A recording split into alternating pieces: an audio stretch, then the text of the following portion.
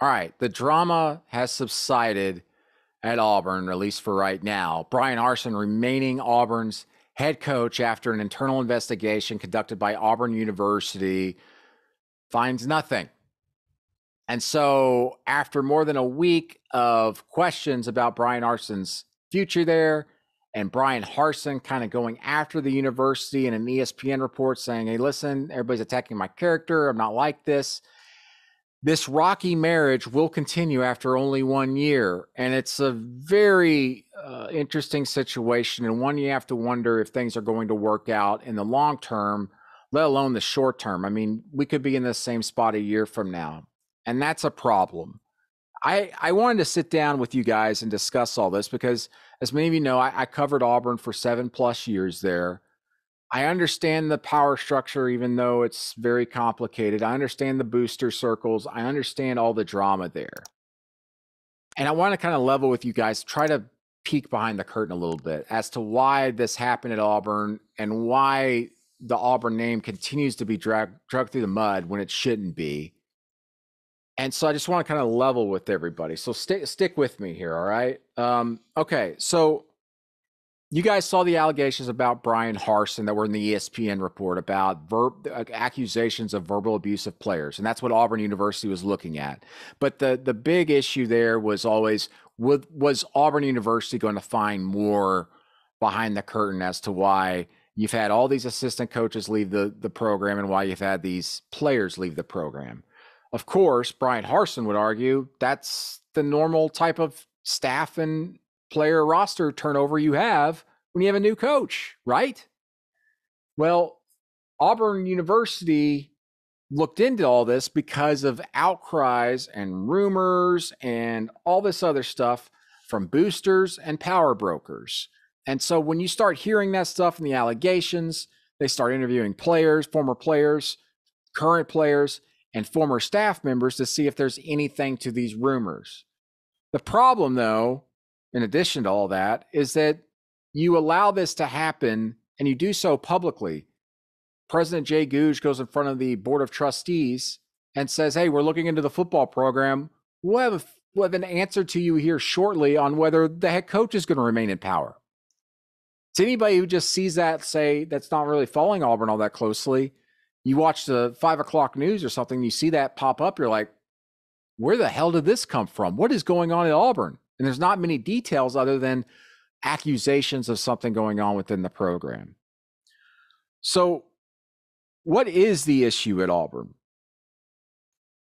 No one trusts each other.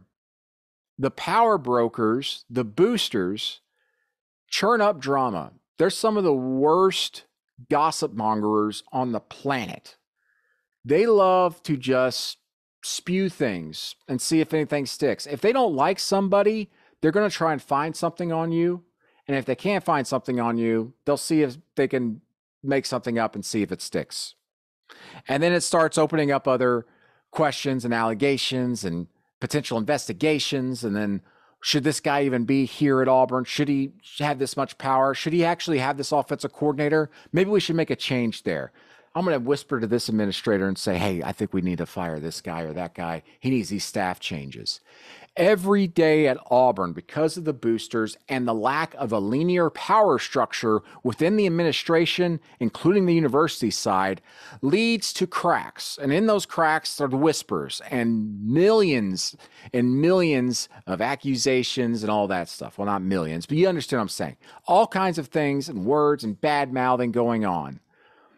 In my 7 years there, I can't imagine a program having as many leaks and as much gossip and venom within that own program from the power brokers and the boosters than any other in the country. Now, listen, obviously, I haven't covered every team in the country for 7 years. No one has. But every day there, when I was on the beat, nearly every day, there was some type of gossip or rumor mongering or something going on where I would have to chase things. Go talk to any Auburn beat writer now. They might not say that because they're there. But when you leave there, you're a little bit more open to talk about it. And I'm telling you, Every week, there was something that I'd have to go chase. And most of the time, there was nothing to it. You are working at all hours. If you are like really just grinding at it, or maybe you're working too hard and you're not working smarter, like I've learned over the years, I was probably working too hard. I wasn't working smarter. You're chasing something all the time and it rarely leads to anything. I remember, and I'm not going to say what the story was because I'm going to be honest with you. I got like a version of some PTSD from it. And I'm not kidding. I had like a nervous breakdown, to be honest with you. I had to go to the doctors. Um, Stress. I had to take a week and a half off from work and sit in a dark room because I was having panic attacks all the time. My stress level, my blood pressure was through the roof. It was crazy.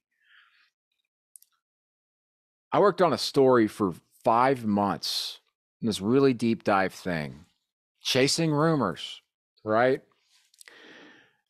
And then it fell apart. It just fell apart pretty much overnight. And listen, if a story's wrong, it's wrong, and I'm not going to publish it, obviously.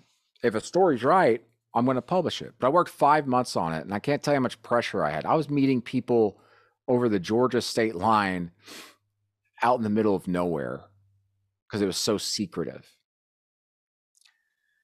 And I had a nervous breakdown. And that like changed my whole mindset on a lot of things in my life. But mostly just what am I doing chasing all these ghosts that either don't exist or they've been over exaggerated, whether it's positive or negative. If you're a fan, if it's a positive story or negative, both sides of it, guys.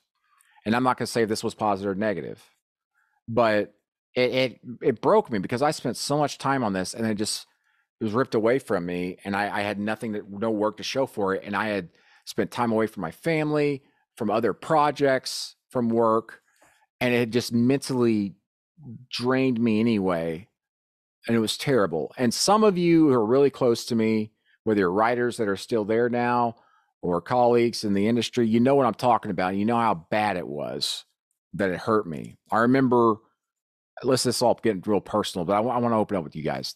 I remember I missed, like I said, a week and a half of work. My boss was very helpful in that. He understood I was undergoing really bad things, my mental health, and then also just physically. I just wasn't sleeping, and it all caught up with me, and it messed me up.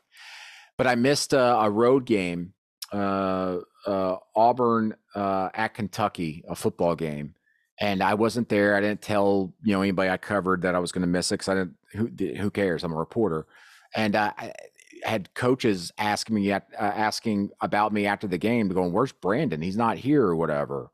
And I didn't know how to answer it. I had them reach out to me. I just didn't know how to answer it. It put me in a weird situation. So anyway, I guess what I'm getting to is this: don't chase things just to chase it. And at Auburn, too often, people think they have something and they don't, or they're trying to go after someone and they're trying to bring someone down, or they're trying to prop someone up by saying all these things. And it never either proves to be true or there was just a little truth to it and not too much. I know that sounds vague, but what I'm getting at is this. There are too many people around Auburn, power brokers or not, that just like to stir the pot to see what happens.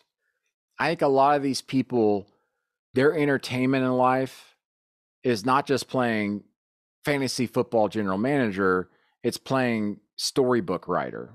They want to see a fairy tale come true sometimes. Not to say that's all the time. Again, a lot of this stuff does have merit and they have concerns, and so they bring it up. But sometimes it's way too over exaggerated. And then people like me and other reporters have to go chase it and waste our time on it. Sometimes we do, sometimes we don't. But that, to a certain extent, is what appears to have happened at Auburn over these last few weeks. And it's hurt Auburn's football program as a result. Think what you want of Auburn's administration or Bryan Harsin, the head coach. But doesn't it seem like that this is a couple that got married without thinking it through, and now a year later, they just promised each other, will change. You don't do that a year into a marriage. You don't go, hey, I'm going to change completely who I am as long as you change completely who you are. That just, I mean, not to say it can't work, but man, that just doesn't seem like it could work. And I wrote a column, last week after the Bryan Harsin situation was settled about here's how Auburn and Bryan Harsin can move forward and make this successful. And it was pretty much like they both have to change who they are. And I don't know Bryan Harsin on a personal level, but I would think that it would actually be easier for him to change than it would be for dozens and dozens of people at Auburn to change with power and money and influence than it would be for one man as a head coach to change. And that's a tall task just for asking a head coach to change the way he's always done things. So where does Auburn go from here? I don't know. That's a program that should win and can win national championships and SEC championships. I don't know if Bryan Harsin's the answer. He might very well be. I do give him credit for this. He went in there and challenged the power structure, the money makers, all that stuff. He refused to kiss their ring, said, I'm going to do it my way. You guys need to support me. You hired me for a reason. I'm the head coach.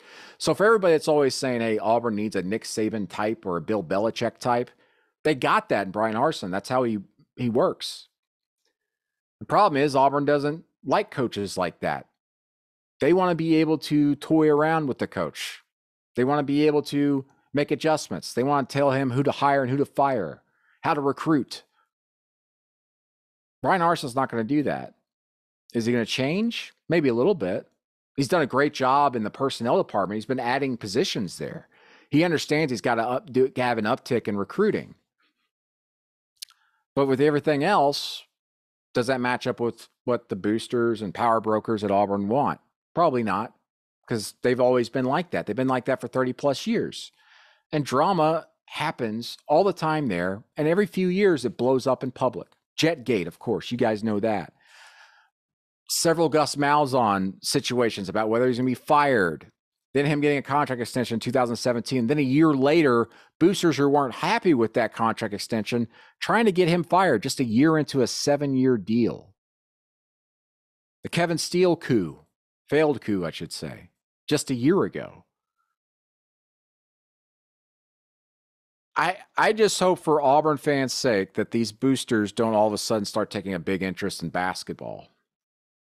Basketball's humming right now. And the moment things might go south under Bruce Pearl, I fear the day the boosters and all those people get involved because they might tear it down. They could prop it back up. But here's the other thing. Not everything's bad again, as I say with these boosters. Because they care so much, they don't swing and miss at every pitch. They swing and miss probably 2 times out of 3. And then the third time, they actually, they want what's best for Auburn. And sometimes they actually do what's best for Auburn. For example, they finally got that football-only complex being built there. They've hired some really good coaches over the years. But then they do that, and then they get tired Nancy, and they start spreading rumors around, or they hear something, or they find something out, and they start spreading these little seeds across the ground and seeing what will bloom. So if you're an Auburn fan, this is my message to you. Do your best not to buy into every single thing and rumor you hear on the plains. And don't spread them because you're just adding to the problem. Also, be careful what sources you read and consider after reading their article or a column or anything, whether it's a fan site or a professional site, consider this. After you get done reading it, if you read it and your ending would just be, I guess we'll just have to find out, or time's going to tell us whether this is going to happen, then you need to take that with a pinch of salt, whatever was written. There needs to be a higher standard for what you should consider is just complete rumor, and maybe I shouldn't even be giving this time of day, to what should be constituted as a report. Now, this Bryan Harsin thing did blow up and should have been reported because there was actually an investigation going on. That is to be reported. The problem is all the rumors that stemmed from that were just completely unfounded and not true. And saying that, I know a lot of you seen rumors, but reputable news sources didn't report on that. In fact, I didn't see any reputable news site or any public publication print anything like that. It was mostly just people and rival fan bases spreading rumors on Twitter. And then, of course, any curious person, whether you're an Auburn fan or not, is going, what's going on there? Is this really true? And that's the problem with social media anyway. But just, you got to have a stronger mind, consider the source for everything. And again, take that advice I have. After you read something, if you're at the end of it, you're going, well, I guess we'll just have to find out, then it's, you shouldn't be considering that. And sometimes, listen, sources, you got to, as a reporter, more behind the scenes stuff, you build sources through relationships and trust. And that trust is built through, several storylines where you kind of add up, like almost like a kind of like a checklist. You're like adding it up, going, okay. That thing they told me was true. That thing they told me was true. That thing was told me that it was true. And you quickly realize they actually are an insider, and the information they're giving you is true.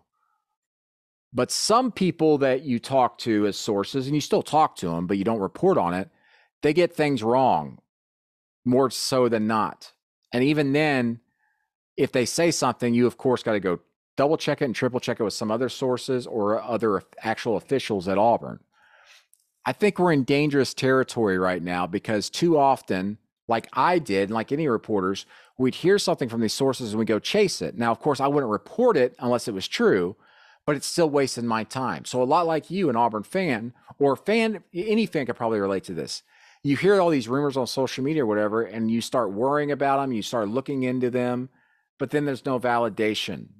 There's no validity to it, I should say. And you just waste your time and you waste your energy. So my advice to you, again, is to consider the source and don't let it take up too much of your time, because when you do that, the whole thing starts getting bigger and bigger and bigger and extrapolating and becomes a bigger issue than it really is. And then Auburn looks bad for it, or for that matter, any football program or basketball program looks bad for it, no matter what fan base you're a part of. So consider the source you're hearing this stuff from. Consider the motive.